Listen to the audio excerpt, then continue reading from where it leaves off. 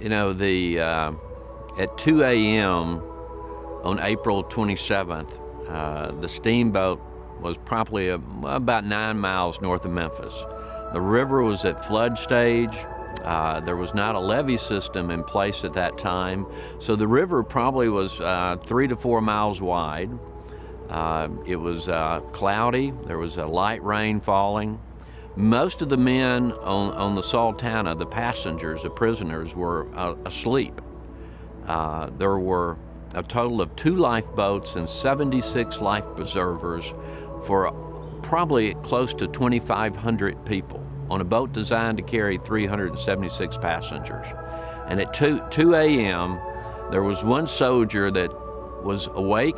He looked at his watch, and when he saw that it was 2 a.m., all hell broke loose. There was just a tremendous explosion. The entire center of the boat was destroyed. The pilot was completely blown off the boat. The decks were so overloaded that the crew had to place additional supports at Vicksburg to keep the decks from collapsing.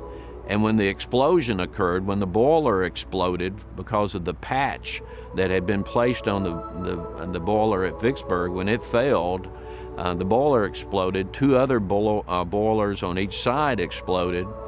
The entire center of the boat was destroyed. The decks collapsed like a house of cards, trapping hundreds of men.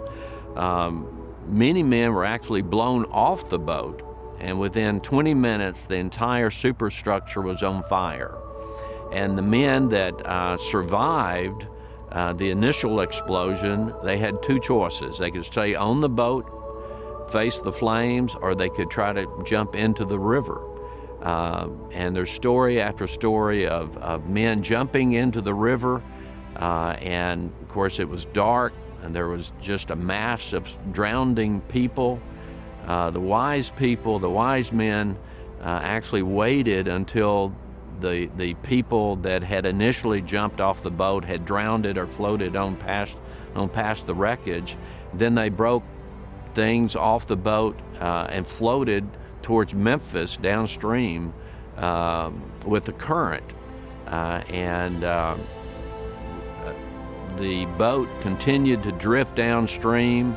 It lodged at the head of an island, and when morning finally came that day, the river was literally covered with bodies of blue-clad soldiers that were floating even past Memphis.